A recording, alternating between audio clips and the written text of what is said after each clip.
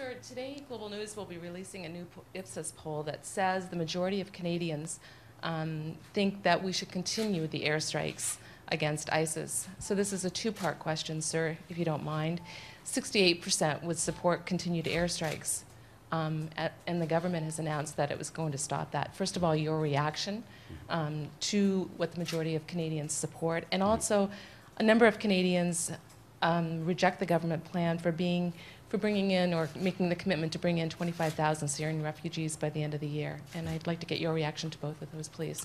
No, in terms of our mandate has been clear, and our Prime Minister has been very clear on this. But we're very mindful of our responsibility with the coalition, and the decision that we do make for this is going to be, we will do it in a responsible manner.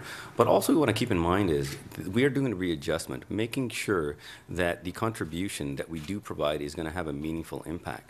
And this is not a one-step solution to this problem. And again, that's what this forum is about. We need to look at the entire problem set.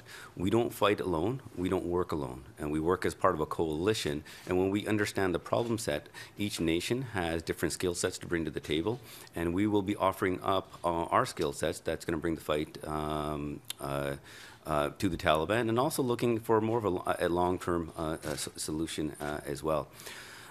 In terms of the refugees, I want to bring back to a conversation that I had most recently with the ambassador from France, and he stated that he was happy to hear that Canada is doing its part.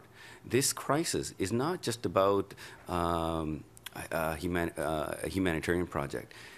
This also sends a great message to ISIS that you might create this environment for us, but we will not let you take advantage of this.